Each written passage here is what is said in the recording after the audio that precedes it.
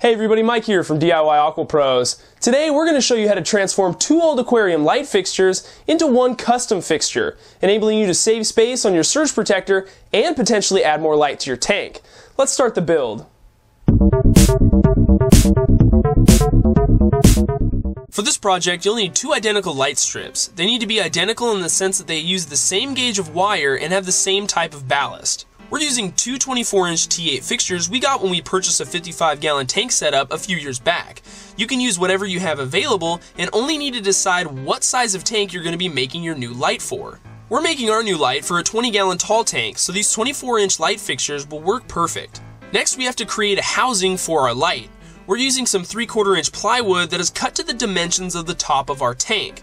The top piece is 6.5 inches wide and should provide us enough room to fit everything inside. Each of the two side pieces are 3.5 inches tall and will keep our bulbs far enough from the bottom. The length of the entire housing is of course 24 inches long, the length of our tank and of our bulbs. These three individual pieces are held together by a few 2-inch wood screws. The last part of the housing are these two side pieces that will screw on at the very end. They'll serve to hold the fixture in place over the aquarium, and their dimensions are 8 by 5 inches for this particular project. Now once you get these three main pieces screwed together, you're going to need to drill out two holes, preferably on the same side of the fixture. A small one for your power cable and a larger one for your switch, which we'll be adding later. You're also going to need some double-sided Scotch tape and a long piece of tin foil, which we'll use as a reflector. You're going to need some small wood screws, preferably no longer than the thickness of the plywood that you're going to make the housing out of. It will also help to have some wire strippers nearby, and don't forget your drill. Okay, now step one for this project is to be safe. Make sure everything is unplugged before you do anything, and sorry for stating the obvious, but it has to be said. Begin by cutting the power cord off of each fixture. Strip and separate each wire like you see. Then remove the bulb and remove the small screws that hold the housing together. Save these screws so that you have some extras. Remove the housing to expose the wiring and ballast. Pop the light clips out of each side and undo the wire nuts holding the ballast wires together. This should free up all of the wiring. Now pop out the switch, which we'll use later. Save the outer shell of this fixture because we're going to be using it in an upcoming DIY project video. Once you're finished taking apart both of your fixtures, this is what you should be left with. Now we only need one power cord and switch. Save the others for future projects and also save yourself 3 wire nuts. Now we're going to apply some of our double-sided tape all over the bottom and sides of our fixture housing. Then lay in your reflector. In this case, we're using tin foil because it's the cheapest stuff available and it's easy to make a custom fit. Use a razor blade to trim off all the excess foil that hangs off the sides. Use a screw to pop out the foil covering the switch and power cord holes. Now we're going to lay in and fix our ballasts into place. We position them on the same side as these holes. Make sure that they're oriented in a way that allows the light clips to reach the very end of the housing. This may take some trial and error, just be patient. Once you get them in the right spot, fix them in place with a few screws. The way we have it set up, our ballast wires attached to the light clips have to cross. Now this is perfectly fine, just make sure that each ballast is connected to its own bulb.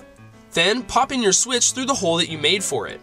Ideally, you would position this hole after you position your ballasts to ensure that it doesn't get covered. If you're having trouble keeping your switch fixed to the housing, you can apply some silicone to hold it in place. Next, feed in your power cord through the small hole in the end. Now we're ready to begin wiring up the fixture. Start by connecting the 2 white neutral wires from each ballast.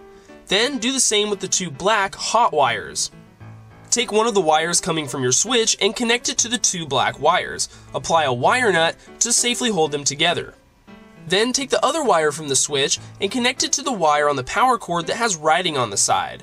Hold this together with another wire nut. Now take the remaining power cord wire that has no writing on it and attach it to the 2 white wires, again using a nut. This is what everything should look like when you're finished.